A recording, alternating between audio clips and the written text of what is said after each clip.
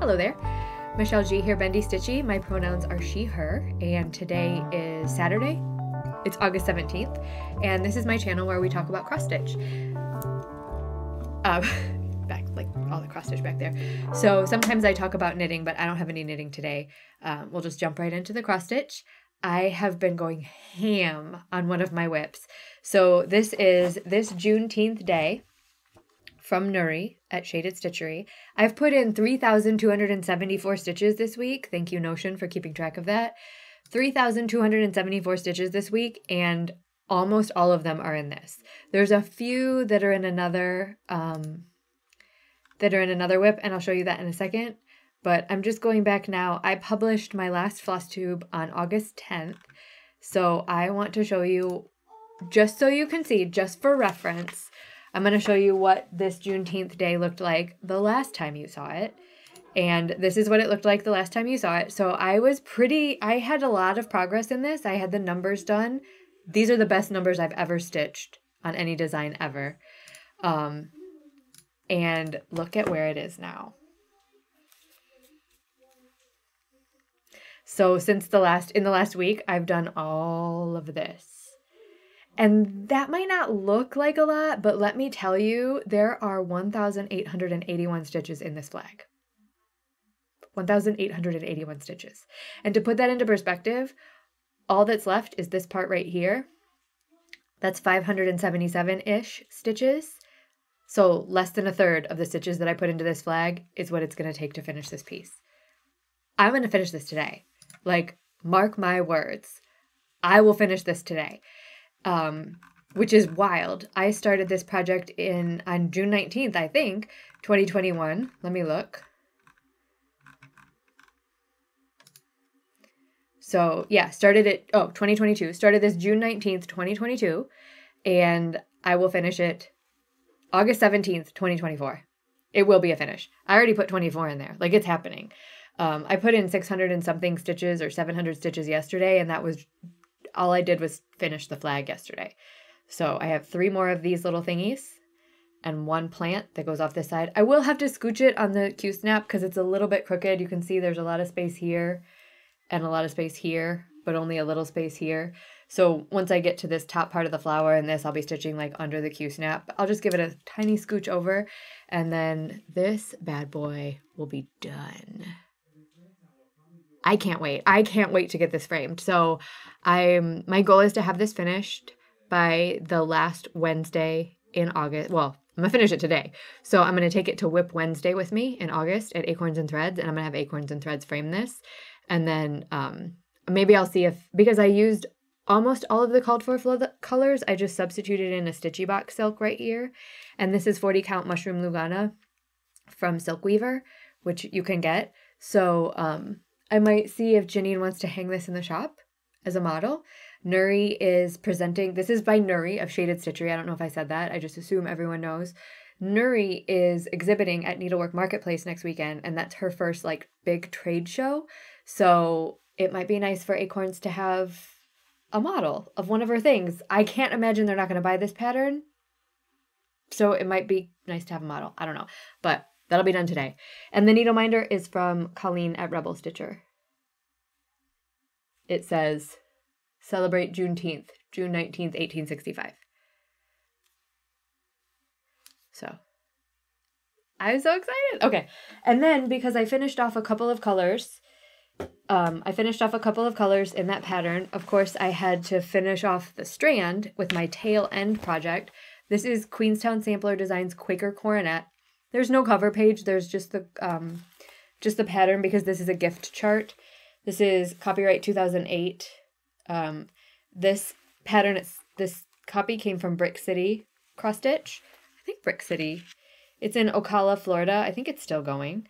But what I'm doing, and this is like a 32 count even weave. I think Diana probably dyed this for me.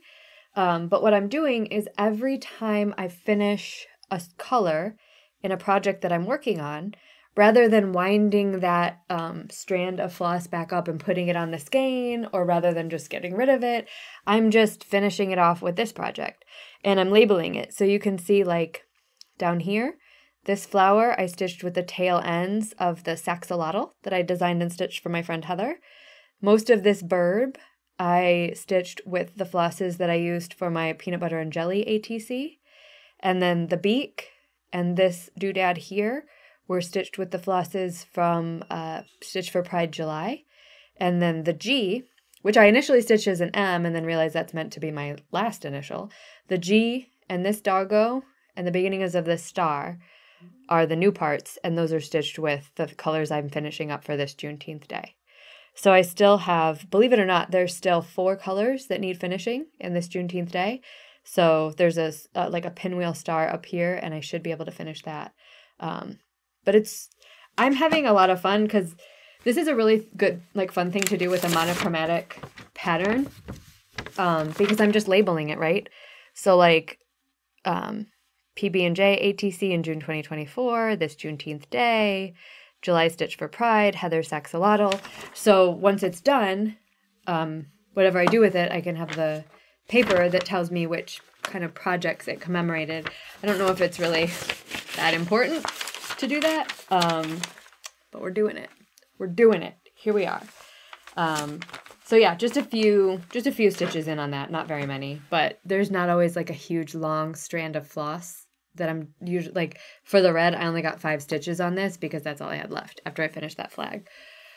Okay, and then plans. So I will finish this Juneteenth day today, and then hopefully I'll have it in me to start on my new project, and my new project is for my tarot swap that I am woefully behind on, but I'm like 95% sure that I'm going to be stitching the Empress by the Witchy Stitcher.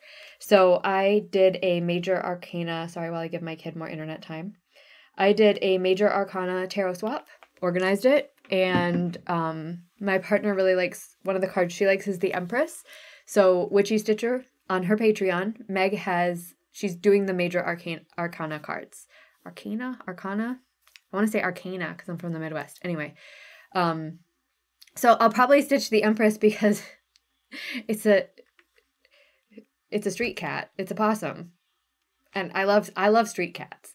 So your street cats, your friendly neighborhood street cats, that's your raccoons, that's your possums, right? So I mean, look at the eyelashes on that possum. So this will hopefully take me about a week, and then we'll be back to my plans of, well, that's not true. And I was going to say then we'll be back to my plans of finishing everything I've touched this year, but that's not true. I gotta work on some round robins, and I have a model to stitch. So I just finished designing something for Fiberlicious Yummy Fibers for Halloween, and Gwen put my fabric and floss, it's silk, put my fabric and silk into the mail earlier this week, so that should be coming any day, and it's not very big. So I'll knock that out, and then also I haven't done, thank you for reminding me, Stitch for Pride August. I haven't touched that yet, so there's still a lot of time left in August, thank goodness. So I'll also do Stitch for Pride August. I haven't started my learning yet either, so we'll get to all of that. But, so I don't have any, and okay, so that's plans. What else do I do? So I went off order. I'm looking over here at my new planner. I went out of order, because on the planner it says projects, stats. So I only stitched 5 days out of the last 7, which it's okay. It's good. It's good.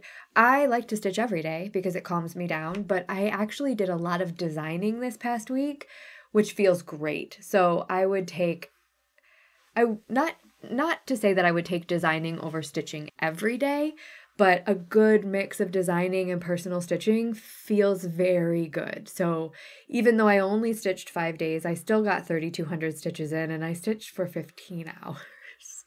I stitch for a long time when I stitch. I don't like to go outside. Okay, giveaway. So last week, I finished my Quirky Quaker Sheep, which is from my friend Deanna at Darling and Whimsy. And I just so happened to, I didn't draw the winner. I don't even know what I'm talking about right now. I'm fine. I'm fine. We'll draw the winner live. It's fine. You'll watch how I do it. It's a very refined process. So what I usually do is I go to the spreadsheet because I ask you, I don't even know where the spreadsheet is. Okay, hold on.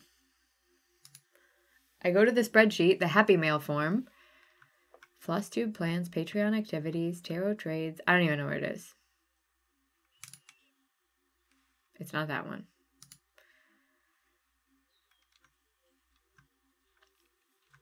I do not know. Let me go to my forms. Weird. Hold, please. Bear with me. Google Forms. Happy Mail form. Okay, there's 18 responses. I just had to go about it that way. Okay. So there's 18 responses. Oh, but wait, there's a couple of empty lines. So I delete all the empty lines.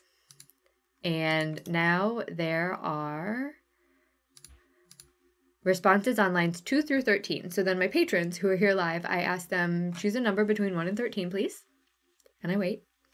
Somebody will. 6. Danielle says 6. So Carrie Graziano, Crickets Studios. Cricket Studios, Carrie Graziano. I'm sending Carrie this, which is the little sheepy. This is a second piece of the fabric that I stitched it on. And I'm sending this DMC variegated. This is a perfect DMC variegated for grass. It's 4045. If you're looking for, if you have like something that has a lot of grass in it and you're looking to stitch it variegated, that's your color. I'm sending this Gentle Arts Simply Wool for a black sheep because Carrie said she sure would stitch it as a black sheep.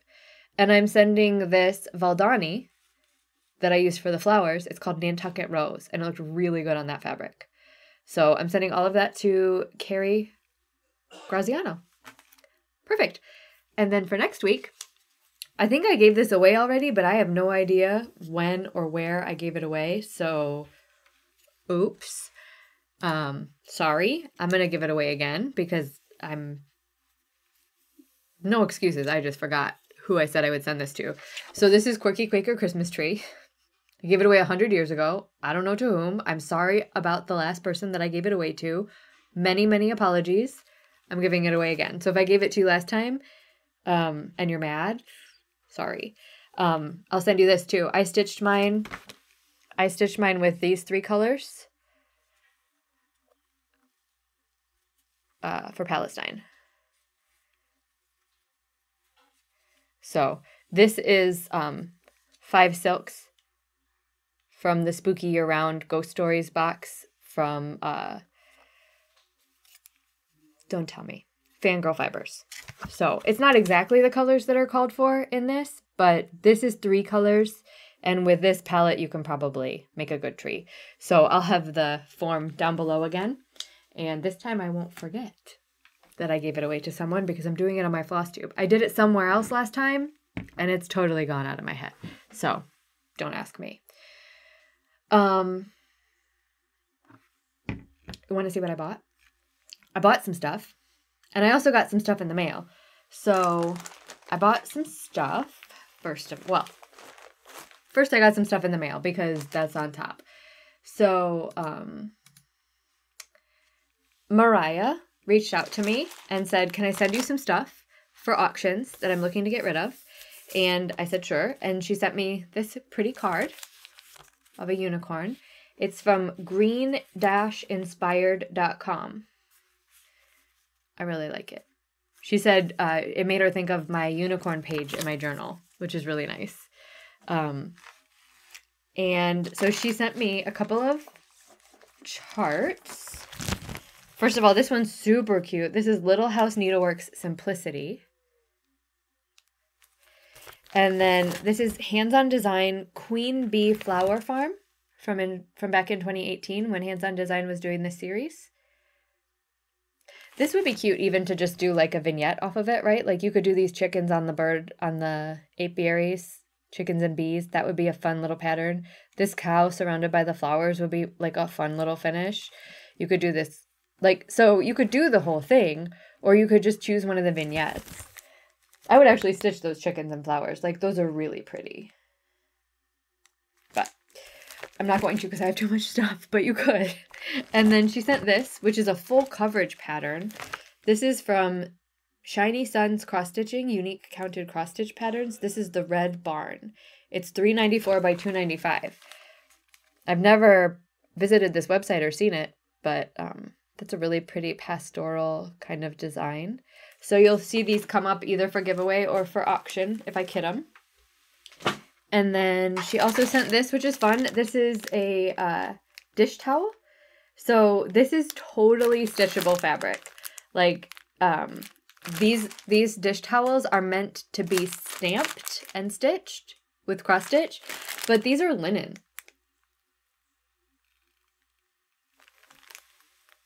I thought it was raining. It's supposed to rain today. These are linen, and you could totally stitch these. So, like, I don't know. Would you, like, so here's my crazy question for the day. Would you put, like, a band sampler down the middle of that? Because why not? Like, would you do that? I know it's a towel, but, like, you could, right? This looks like a 28 count. It's not a very even weave. It's an uneven weave. In some places. It's not very even. But you could stitch on that. Would you stitch on a towel? And what would you put on a towel? And I don't mean, and I mean, maybe I mean, like, remember when in the 80s and 90s, you'd have those towels with like the geese along the top, banding, the towels with the banding. But this whole towel is stitchable. And this is what it looks like with the stripes. What would you put on there? Would you put something on there? Would it be subversive? What would you put on there? Let me know in the comments. I'm really interested. And then this one, I think I'm keeping this because Mariah dyed this. Whoop, whoop, look out. Mariah dyed this. It's an even weave. Probably 32-ish. Oh, look at that. This is a Rorschach test, isn't it? What's going on this? Is that a dragon? Is someone flailing? Is someone getting pulled through the eye of a, like, is this the eye of a needle? Someone's getting pulled through it? Is that someone leaning out a window? That's their bum. What is that? What's going on? Is this a thing eating a thing? Like, is that an eye? Is it a frog? Kind of looks like a frog. Second weird question. Is this a frog eating a person? Or is that a whale? What's going on this fabric? Let me know. Second weird question. I think it's a frog. It's definitely two frog eyes.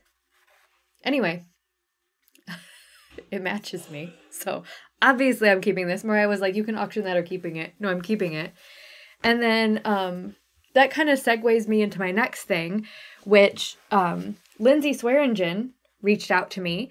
That is the designer behind Tusk and Cardinal. And Lindsay has her second book coming out. The book ships August 20th, but she was like, hey, do you want a copy of my book? And I said, yeah, sure. And then it came, and it came with the bookmark. Hold on. It came with the bookmark, and the bookmark says, available where books are sold August 20th. But this showed up this last week, so I have an advanced copy of this book. So I'll film a flip through. I don't want to do it here on my... I'll film a separate video that's a flip through of this to see if you're interested. But I'm going to tell you, you're probably interested. This has got some really good patterns in it. Christy over at Pixel Pixie also got an advanced copy of the book, which was really, this was so nice of Lindsay. Like, there's some really cool designs in here. Like this one right here, it's called Foxglove.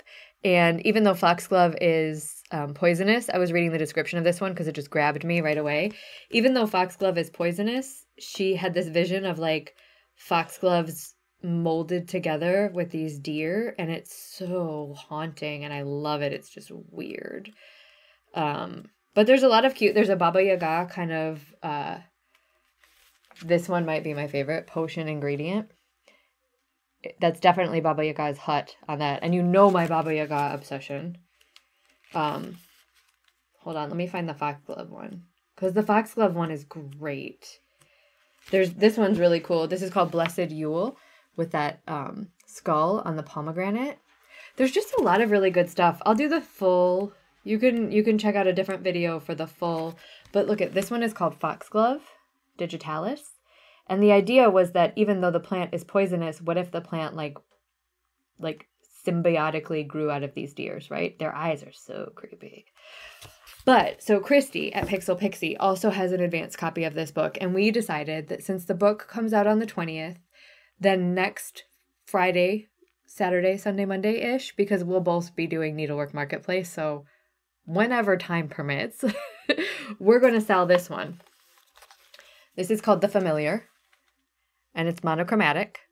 So if you would like to sell this one with us, please jump on Christy, Pixel Pixie, and myself. You're invited.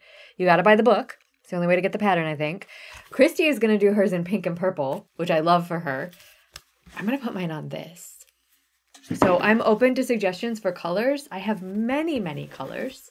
I'm open to suggestions on colors. I think I might have to go with a light color on this fabric, but we'll see. So next weekend, August 23rd, 24th, 25th, 26th, whatever, grab your book. If you ordered it, grab your book and stitch along with us. Also, if you ordered it, like, it's got one of those really nice feeling covers that's kind of like matte but silky, smooth. So there's that. All right. So I didn't purchase the book. Oh, I didn't. Actually, that was all Happy Mail, right? I didn't purchase any of that. What did I purchase? I am a member of the Adam Hart Cross Stitch Mystery Box. So my mystery box came, I think it's quarterly. Pretty sure it's quarterly. Because by the time one of these comes, I've already forgotten. Well, I haven't forgotten. But by the time one of these comes, it feels like it's been a while since the last one. So we always get floss drops. So Adam Hart Cross Stitch, what she's famous for is the floss drops. So she makes these cute little floss drops. I like these ones. These are the floss chips. These ones. These are my favorite because, first of all, they look like a silly little robot with one big eye and one little eye and a little mouth. But I just like the simplicity of them. And as soon as these come in the mail, I put the label stickers on them. So I'm more likely to use them if they have the label stickers on them. So the box always comes with two colors. This one is called Starry Night, the blue, and it sparkles. And sometimes these are colors that you can get in her shop and sometimes they're not. So I'm not sure if these are colors that you can get or no. And then this black and white one is called Enigma. And this is super cool because every one of them is like a little bit different. Some of them have a lot of white, like this one. And some of them don't have very much white at all, like that one. And then for a bonus this month, or quarter, or whatever, we got, and these are so cool, we got bats. We got 2 purple bats. I don't know how well I'm showing. There you go. 2 purple bats. That purple is like a beautiful translucent purple. And 2 orange bats and 2 black bats. So those are really fun. The Familiar is only one color, so I'll use 1 bat. And then also she sent us a needle minder, which is really cute. With a little witch hat with hands. Come on. There you go. It's the samplers behind me. The camera really loves the samplers. But there's the witch hat with hands needle minder. That's fun. So that's really all I bought. I bought the one thing and the rest of it came to me as Happy Mail. But I'm really excited about this fabric for the Familiar. Let me see. We did past the stash. We did plans. I have so many plans though. Like, I really need to start that tarot card for the swap. I need to stitch all of my round robins. I have a lot of things that need to be done. So, we'll see. We'll see what gets done, right? That's, plans are one thing. Execution is another. It's fine. This is my hobby, right? So if I plan to do a thing and it doesn't get done, pish posh, doesn't matter. Also, I got a new mug. One of my friends from work, 2 of my friends from work went up to Portland and they saw this mug and they thought it looked cross-stitchy. Look, it even has a slub down here in the fabric. So they got it for me, which I think is the sweetest. Like, I was randomly in a place and thought of you because I saw a thing is like one of the highest compliments I think that I can receive.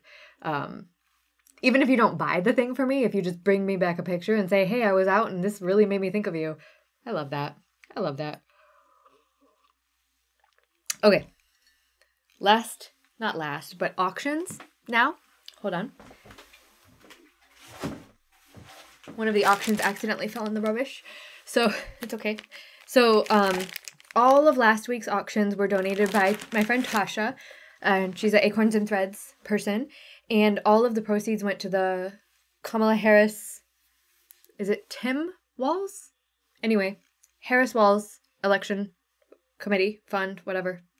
We donated to their campaign, and we raised $355 last week for the Harris Walz fund. So cheers to everyone. This was one. This is so cool. Of course, my friend Trina won this. Trina, I'm emptying this tin. I'm going to eat your Altoids because I'm not shipping a tin of Altoids to Canada. It's too heavy. But I'll send you the blank tin. And my breath will be fresh. There is this. Folk Art Thread Keep from Hillside Samplings. This Virtuous Woman stocking that I got kitted up. I managed to kit this whole thing with Classic Colorworks. So it's charted in DMC and MPI silks, and this conversion is pretty dang good. And then there's 2 pieces in fabric in there. There's a 27 count and a 40 count. So happy to send both to the winner. This was a whip called Alpha Bat. If you love this and you think it's so cute, this this pattern is still available. So you can totally still buy the pattern. It's like $8 or something. And it was the smallest of small starts on that. Has all the called for colors in it. And then this one is so cool. I almost bid on this one myself. This is from the first annual Silverton's Tea and Stitch happening. Animal Crackers. I've just never seen it. Animal Crackers by Needle Mania. I guess maybe I could Google it. But anyway, thank you to everybody who bid and joined the auction and supported. I don't think I'm going to do any auctions this week because this week is prep for Needlework Marketplace. So I think I'm going to, shockingly, I'm going to rope it in and I'm not going to overextend myself in this way. I'll find different ways to overextend myself this coming week. You better bet. Okay. So that's it for the cross stitching. I just have my tarot card and my book that I've been reading. So, first my tarot card. I went back to this deck, the Tarot of the Cosmic Seed. I find myself alternating between this deck and the Mind's Eye Tarot a lot. I'll use other decks, but then I keep coming back to this one and the Mind's Eye. So I try not to fight it when I wake up in the morning and I'm like, I should pull from this deck. And then I look and Tarot of the Cosmic Seed is staring at me. So I just pulled from this deck. So today is the Action of Cups. And the interesting thing about this deck is instead of the Page, the Knight, the Queen, and the King, it has the Messenger, the Action, the Nurturer, and I forget what the King is. But it's very, the creator of this deck made it so non-binary that they took out the names Page, Knight, Queen, and King. So anyway, the Action of Cups, and I also like it because Messenger, Action, Nurturer, and whatever the last one is kind of embody the spirit of the card more than saying the Queen is the Nurturer, just calling it the Nurturer. So the Action corresponds to the Knight card of Cups, and that's all about the heart, right? So this is about that thing you've been dreaming about or the thing that you've fallen in love with and you've been kind of just ruminating on and daydreaming about and whatnot. This is the time where you jump in and you take action to make that thing yours. So whatever it is that you've been loving from afar and dreaming about and loving in your mind, now you make that real and you take action on that love. That's why it's called the Action of Cups. So cups are about emotions and the Knight is about action. So this is about acting on the emotions that you've been feeling. Which I'm going to get a little vague booky and say that the action of acting on your emotions and your feelings right now is so apropos to what's going on in my life. I can't share it yet, but I am very excited. on so many levels. There's stuff going on in our personal life. I also just committed to being the guest designer at a retreat in Edmonton, Alberta, Canada next year in June. I'm really, really, really excited about a lot of things. But okay, next, last thing is the book that I'm reading right now is called How to Stop Time. It's by Matt Haig. And whoops, pop-ups. Don't you love pop-ups? How to Stop Time by Matt Haig. I love the premise. So I was kind of between books. I use Libby, which is, if you don't know Libby and you have a local library and a local library card, I really highly recommend that you download the Libby app. It's a free app, and you plug in your library card, and then you can search through your library's digital media. So ebooks, audiobooks, magazines sometimes, and it's free because it's the library, right? So it's one more way to support your public library, which is always good. So while I was waiting for my other books that I placed on hold, because sometimes there's a long wait, sometimes it be like that, I was just scrolling through like what's available, and this was available, and it's Matt Haig, How to Stop Time. And the premise is the main character in this book is something called an alba, which is short for albatross. I think it also means white in Latin, but I don't think that was intentional. But the main character is an alba, which is short for albatross. It's he's a type of human, but he lives an exceptionally long life. He's not immortal, and there's a bunch of them. They're not immortal, but they age so very slowly. So generally, if they live their whole lifespan, it's about 950 years, and then they pass away peacefully in their sleep. But they do kind of age, right? So the main character now is about 500 years old. Is that right? 450-ish years old, and he's presenting as middle-aged, so like 40-something. My age, middle age. But the number one rule for the albas is don't fall in love. So I can only guess what's about to happen to this man. But he's having an existential crisis. He's at the point in his long life where his past is so fractured that fractured and fragmented that it's really kind of making him a little bit, it's driving him a little bit crazy. And there's a group that kind of keeps the albas safe. And I'm guessing as the book goes on, I'm only about 30% in, I'm guessing as the book goes on, we'll see more and more how sinister this group is that keeps them safe. Because the premise of the group, the rule is they set you up with a life. You can live that life for 8 years, because that's about how long it takes people around you to notice that you haven't aged at all since they've known you. And then you have to do a task for the group. And then they set you up with another life for about 8 years.